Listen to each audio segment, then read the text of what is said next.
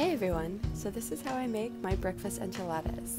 You're going to want to start out with 1 pound of breakfast sausage and then about a half teaspoon of garlic powder, onion powder, salt, and pepper. Next, you're going to want to add 1 cup of flour. I used all-purpose, and then go ahead and mix it up really well and make sure that all of the sausage is coated.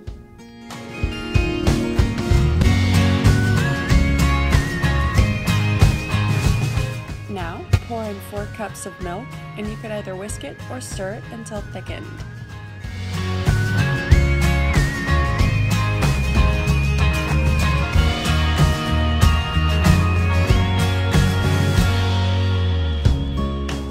And now that our gravy is all done, we're going to go ahead and give it one more little stir before briefly setting aside. And a big shout out to Kitchenetics. I use their amazing bakeware and kitchenware every single day. These vibrant trivets are just as beautiful as they are functional.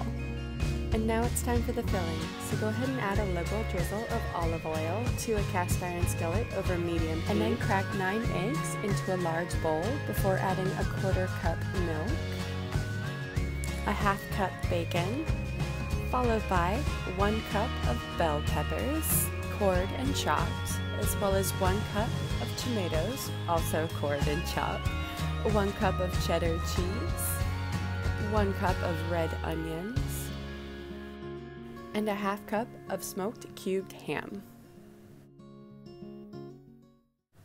And for the spices, we're going to add about 1 teaspoon of rubbed sage, garlic powder, smoked paprika, ancho chili powder, salt, and pepper.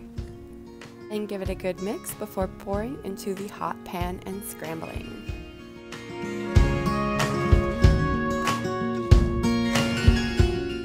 And the most effective way I've found of making scrambled eggs is to actually use a rubber spatula to push the outsides towards the center. And there you go. And now we need our warm tortillas, and I just wrapped them in a damp paper towel and microwaved them for about 30 seconds. Spread half of the gravy mixture over the bottom of an oven-safe baking dish. Oh, whoops. There we go. Let's face it, messes in the kitchen are gonna happen. You just gotta clean it up and move on.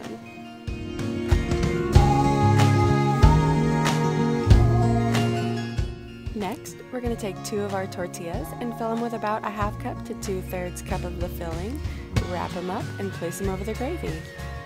Continue to fill the rest of the tortillas until the baking dish is full. And I was cooking for a crowd, so I made enough to fill 2 baking dishes. Next, we're going to go ahead and add about a 1/2 cup of enchilada sauce. And you can use store-bought or homemade, they both work great. Next, add a drizzle of sour cream, and then about a 1/2 cup of cheese. I chose cheddar, but cotija or Monterey Jack are just as delicious.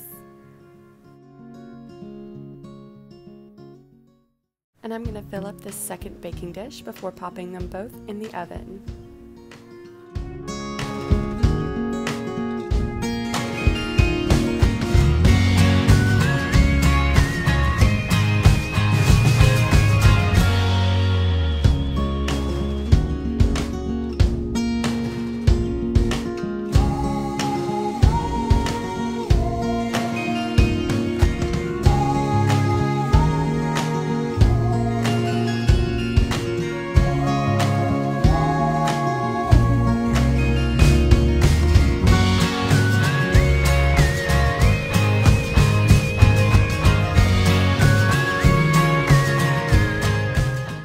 And once they're all filled, we're going to go ahead and bake uncovered at 375 degrees Fahrenheit for 20 minutes. And there you have it, a delicious, hearty breakfast that everyone will love.